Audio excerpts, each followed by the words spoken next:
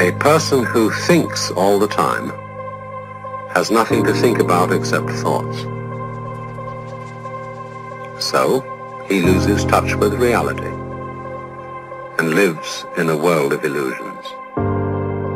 By thoughts, I mean specifically chatter in the skull, perpetual and compulsive repetition of words, of reckoning and calculating. I'm not saying that thinking is bad. Like everything else, is useful in moderation. A good servant, but a bad master. And all so-called civilized peoples have increasingly become crazy and self-destructive because through excessive thinking they have lost touch with reality. That's to say, we confuse science with the real world.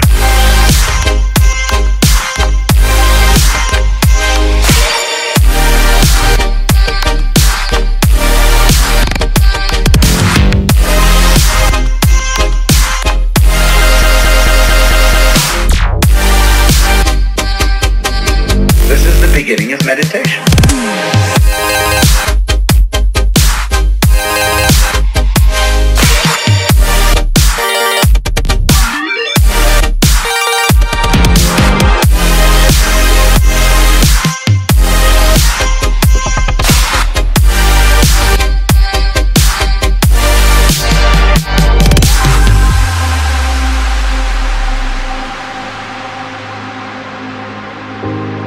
Most of us would have rather money than tangible wealth, and a great occasion is somehow spoiled for us unless photographed.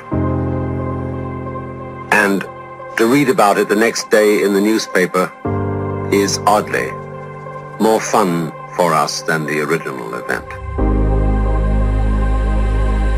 This is a disaster, for as a result of confusing the real world of nature with mere signs, we are destroying nature.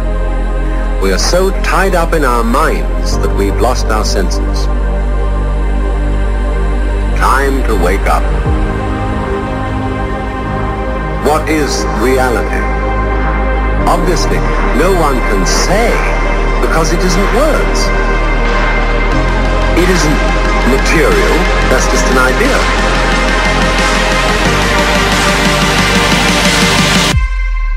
Reality is